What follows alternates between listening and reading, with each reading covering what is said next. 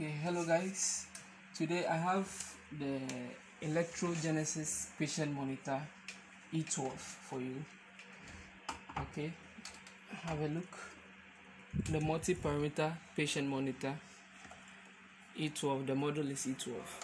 Okay, today the problem we have with this patient monitor is no display. When you turn it on,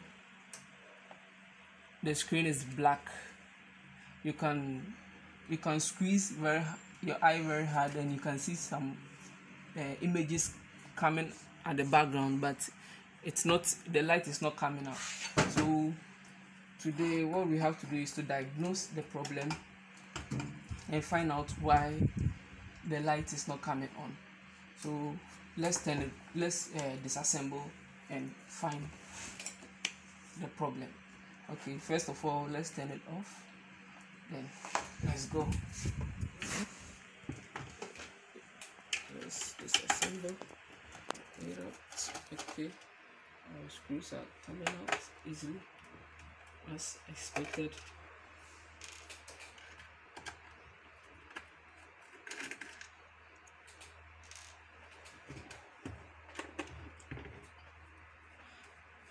Okay, make sure you always use the right set of tools.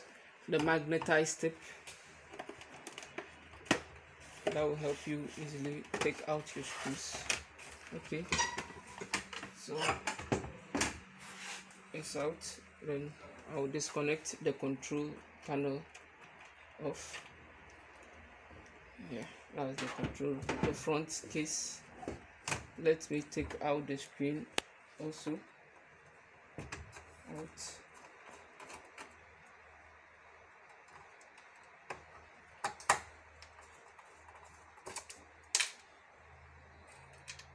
Okay.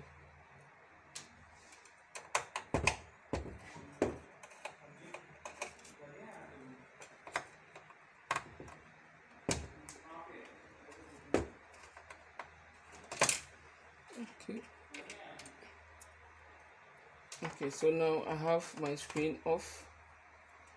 So my screen is off. Let me disconnect the first cable. This cable is the one supplying power to the screen that turns on the lights on. So we'll have to check the socket here whether the voltages are coming out. Then this cable, the secondary cable, is the one that sends in the image from the picture board to the screen. So this is the one sending the images to the screen, and this cable is the one sending power to the LED. Okay, so first we have our screen disconnected, and we have all the cables also out. So these are the things we have to do.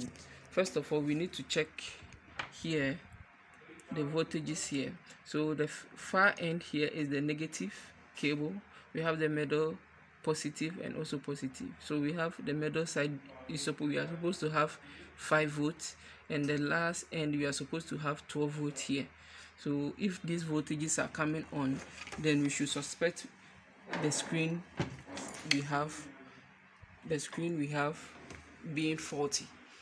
So first of all, let's turn on the device without the screen being attached and check the voltage output. So to check this problem, we need our multimeter. I have a very tiny multimeter here. So we need our multimeter. Then we set our multimeter to DC volt. We set it to 200. Let me turn on my LED. So okay, so next thing, to turn the patient monitor without the display. So let me connect my control panel here back on. Then let me turn on the display. So let's check here. If it turns on, there will be an LED that shows the device is on. Okay, so you can see now that the device is on. Okay, so let's check the voltage output of the LED and see whether if it's working or not. So as I said, so I can disconnect the control panel off so that I can easily measure the voltages. So as I said, the far end, we are supposed to put the negative probe at the far end. I hope you can see.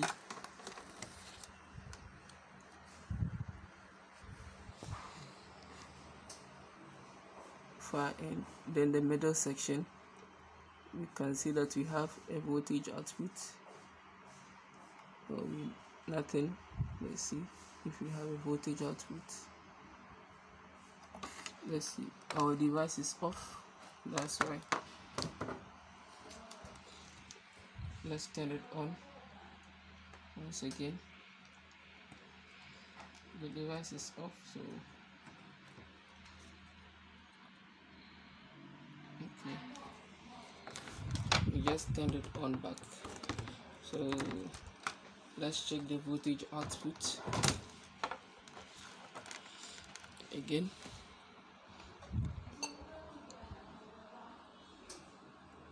Okay, it's here.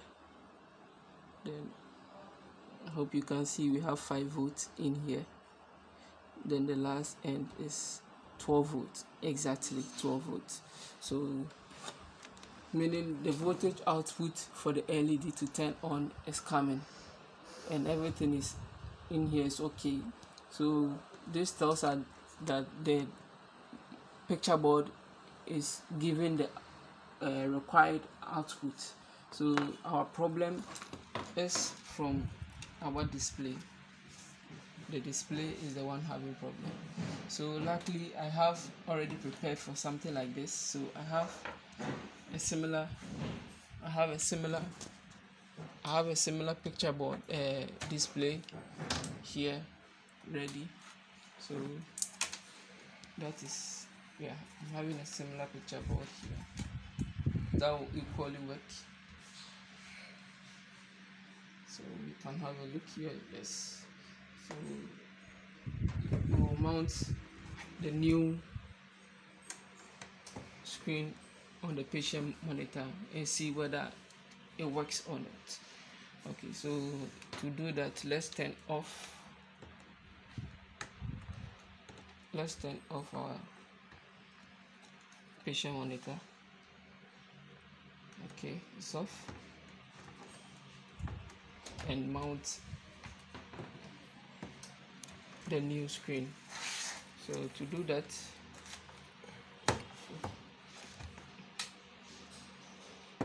first of all, let's tilt it this way so that you can easily mount it on.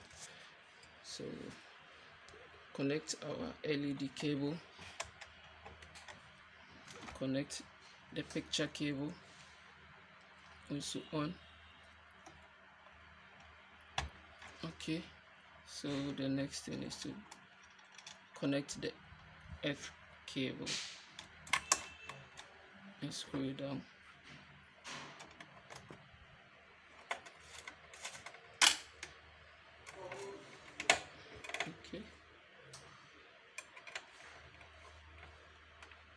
Okay.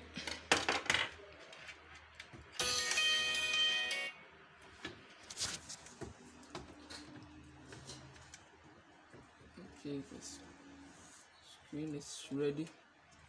Now we have the control cables also down here. So let's fit these things on.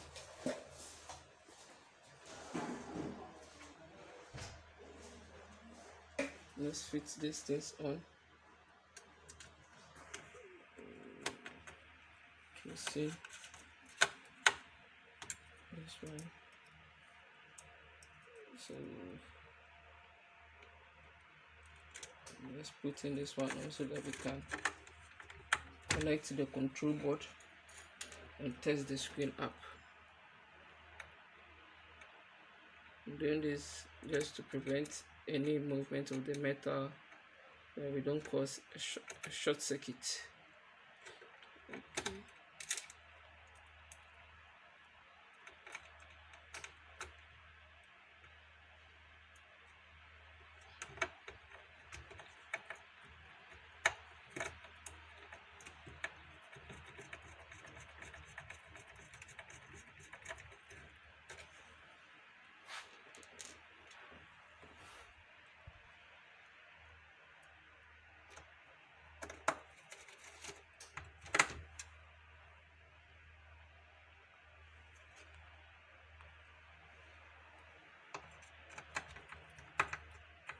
I'm done with my multimeter, so let me turn it off.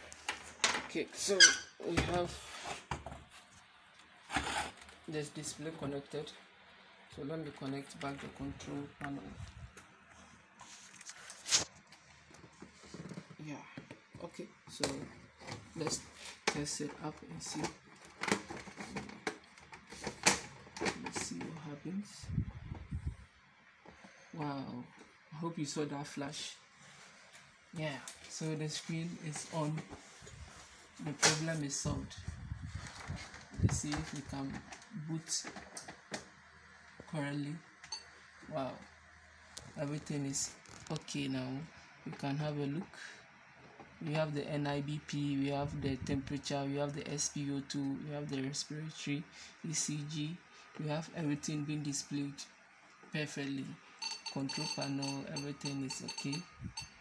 Yes, we have the alarm, everything, all controls are working perfectly. The freeze button, the BP, everything is in here, everything is working. So we are done with the problem. We've solved the problem. So this tells us that the screen is faulty. The previous screen is the problem. This one had the problem with the LED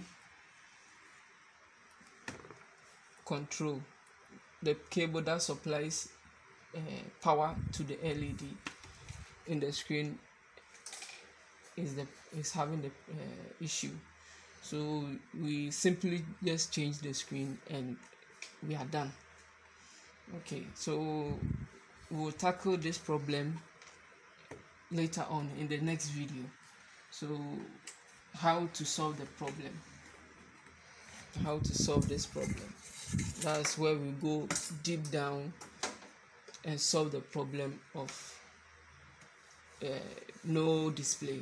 We can have images at the background, but there's nothing coming up. So we'll solve that problem in the next video. So please subscribe and like the page and leave any comment if you don't understand anything. Okay, see you next time. Bye bye.